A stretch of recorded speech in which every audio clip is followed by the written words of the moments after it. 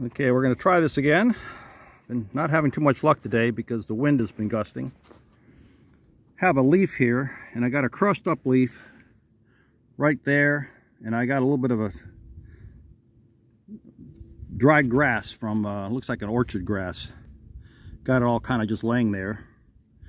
And I got my little credit card's Fresnel lens. We're going to try to see if we can't get a fire here going before the wind picks up again.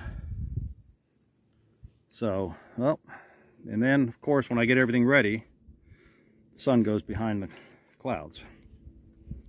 There it comes. Let's see if we can't get it started here.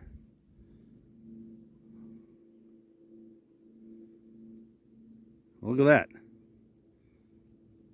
That started in about, what, 2 seconds?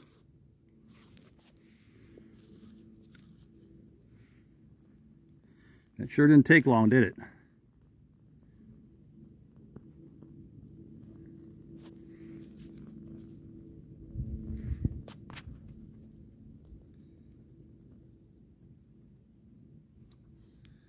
I don't know if it's going to catch that pine cone on fire or not, but it looks like it might have.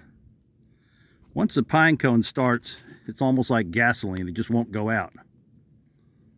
So that's a good way of being able to move your fire from where the sun is to maybe inside, so you can get a candle lit or a lantern or a campfire or a camp stove or something. But once that pine cone starts going, it takes a lot to put it out.